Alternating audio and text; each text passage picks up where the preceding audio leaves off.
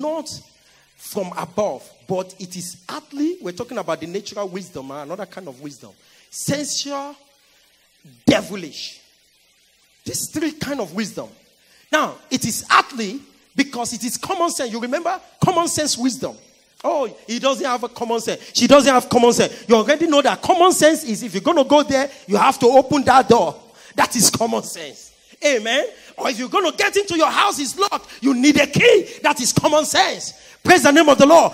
Oh, it's common sense that there are chairs here. You shouldn't sit on the floor. It is common sense. These are earthly, and sometimes I know somebody say common sense is no longer common because you see some people do some terrible things these days. And you say, wow, is common sense really common anymore? It's like it's expensive. Amen. That is earthly wisdom. Then there is sensual wisdom. That is the wisdom of senses. Intellectual capacity, intellectual wisdom. The wisdom you acquire from school. Go to medical school, go to engineering school, be a professor. But those wisdom are also limited. We have seen a lot of professors who have doctorate degree, read everything in this world, that are still stuck, stranded, frustrated, and broke. Why? Because their wisdom is limited, doesn't answer to everything. Then he said there is another wisdom that is devilish or demonic or satanic wisdom. Now people who read all kinds of things, they read the star, they read everything. And it can be dangerous to your life. Witchcraft wisdom. Worldly wisdom. They tell you this is how to do it. That is against the will of God. It is devilish. Amen. But there is another wisdom, verse 6, 16 and 17. Verse 16 and 17. Verse 16 and 17 say, for where envy and strife is, there is confusion and every evil work. Verse 17. But the wisdom that is from above.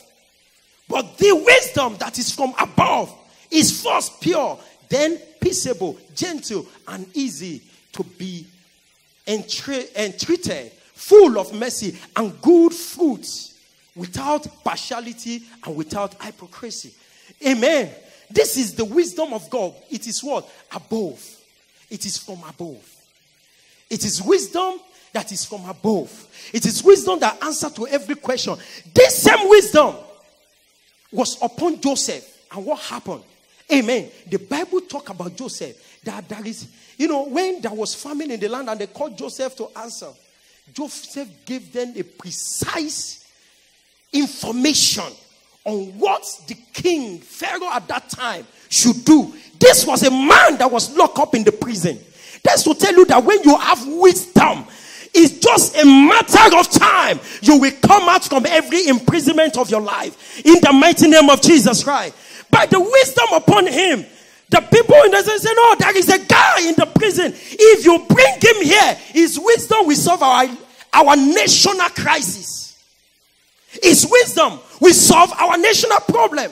And they brought Joseph. The Bible said the gift of a man will make room for you.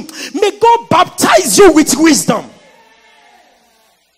You see, so many of you are loaded. But the people around you have not discovered what you are made up of.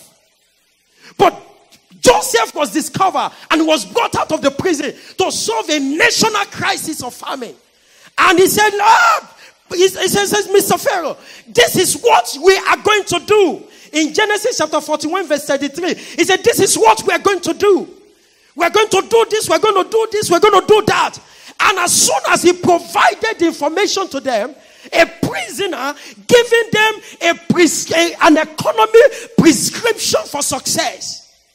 And as soon as he gave them, you know what the king said? He said, is there any man in this place that is as bright, that is as wise as Joseph?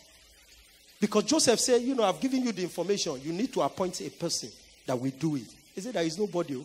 We are not looking for anybody. You are the man. Praise the name of the Lord. Now, some of you don't know. Sometimes you walk in a place and the place is in disarray. You have the answer for that. He said, what concerns me? I will just keep quiet. Don't keep quiet. Sometimes God reveals to you the solution for that organization by his spirit, because you're a child of God, to bring down the kingdom of God there. Joseph came and gave them the prescription. I said, no, I'll just keep my information to me, what concerns me. If the company want to close that, I should close that. If the nation want to go in this, no. As a child of God, he came and gave them the prescription. And guess what? He said, there is no man that is going to do this. Let us quickly read it. He said, now therefore, let Pharaoh look out. That is Joseph speaking. A man discreet, full of wisdom. That is what discreet means. A man that has good judgment and wise, and set him over the land of Egypt. And Pharaoh said, no, who is that man except you? You are the main person that can do this. Amen. You are the main person that can do this. And then what now happened is, in verse 37, let's go to verse 37. It says, so the advice was good in the eyes of Pharaoh and in the eyes of all his servants. And Pharaoh said to his servant, can we find such a one as this, a man whom the Spirit of God is? The Spirit of God, the Spirit of wisdom. Ladies and gentlemen, the Spirit of God is inside you. And I pray there is no question that you will not be able to answer. There is no confusion that you will not be able to unravel. In the mighty name of Jesus Christ. He said, should we find a man? They said, nobody else. It is you. You are the man. So what actually brings greatness into Joseph was the wisdom that he displayed. I see God taking you to the place of prominence. I see God taking you to the place of greatness. I see God bringing you out of your imprisonment by the Spirit of God that is in resident in your life and take you to the place that you belong in the name of Jesus Christ. In verse 39, the Bible said, then Pharaoh said to Joseph, inasmuch as God has shown you all these, there is no man. There is no one. Amen. For as much as God hath showed thee all these, there is none so discreet and wise as thou art. Praise the name of the Lord. There is no one. Amen. See, to be empowered, you have to know. Come on, say, I have to know. The Bible says even Jesus knows what to do. Amen. You have to know. And come on, say, I receive the spirit of knowledge. I receive the spirit of wisdom. I shall not be confused. I shall not be stranded. In the name of Jesus Christ. You have to know. The Bible says Joseph knew. And Joseph was in Egypt, in a foreign land. You see, it doesn't matter how people discriminate against your skin, against the color of your skin. Somebody say, if you know, you know. You have heard that before. If you know, you do what? You know. If you know, you know. Because if you know, nobody can discount what you know. Nobody can pull you down.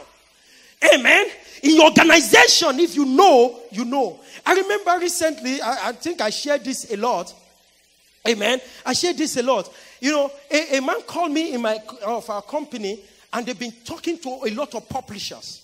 And when they called me, and over the phone, and I was talking with them, by the time the man rounded up, he said, wow, Pastor, if you know, you know. He said, you know, we have to go with you because it seems you know your onions. That is the word he used, onions. I said, I've not heard that before. Praise the name of the Lord. It's because if you know, you know. So many times people are stranded because they don't know. The labor of the foolish wearies them all because they do not know the way to the city. God will show you the way to the city. You know where the city is? The way to your own destiny. The way to your own prominence. The way to your own promotion. The way to your own rising. In the name of Jesus Christ. It takes wisdom. It takes wisdom. You know, another man was Solomon. But we're going to skip Solomon. Let's go to Daniel. In Daniel chapter 1 verse 17 to 20. These 4 boys, Hebrew boys, were taken into captivity to Babylon. And the Bible said that they were interviewed by the king to determine their placement in the kingdom. They were interviewed by the king. Come on, somebody else, if you know, you know. They were interviewed by the king. And when he gets there, and that is why, listen to me. I found listen, if you are a Nigerian You're an immigrant here. You're a Christian. You can't afford to be a mediocre. You can't afford to be average. You can't afford. Listen to me. You are black is a jeopardy. And you are now from Africa. Having accent is a double jeopardy. Amen. You can't afford to do that. You can't afford not to do things the right way it should be done. You can't afford to do things anyhow and think that you represent your God. These guys were in the foreign land. They were 4 Hebrew boys, and they were to be interviewed by the king. Look at that. As for these young boys, after the king has interviewed them, look at what they did. As for these young boys, these young men, God gave them. They could testify to it that God gave them what? Knowledge and skill in all what? Learning and what? Come on, everybody, say what? Wisdom. And Daniel had understanding in all visions and dreams. Amen. God gave them wisdom. Wisdom for skills. Wisdom for knowledge. Wisdom for understanding. Pastor Victoria used this for prayer last Friday. It was so powerful that God will give us wisdom. That anywhere we stand out. Our voice is heard. In the mighty name of Jesus Christ. See, these young men, God gave them knowledge and skill in all literature and wisdom. And Daniel had understanding in all vision and dream. Guess what? Verse 18. Now, at the end of the day, days that the king had said he should bring them in, then the prince of the eunuch brought them in before Nebuchadnezzar.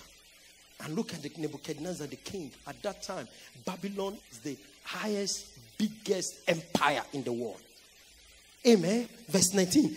Then the king interviewed them, questioned them. And what happened? Among them, none was found like Daniel, Ananiah, Mishael, and Azariah. Now look at what. Therefore, they served before the king. And in all matters of wisdom and understanding about the kingdom, examining them, he found them 10 times better than all the magicians in the land. Find them 10 times better. Isn't that powerful? They came into the land and they examined them, interviewed them, and they were 10 times better. When you are wise, no question. And at the end, the king sets them over his kingdom. Say, these are the guys. These are the guys that are taking over. So I'm rounding up right now. Amen. So you need wisdom. 1, for supernatural creativity. If you want to be creative and you need creativity for your children, for your family, sometimes money is not enough. You will have to be creative. Praise the name of the Lord. Sometimes you have a lot of bills to pay. You need what? Creativity.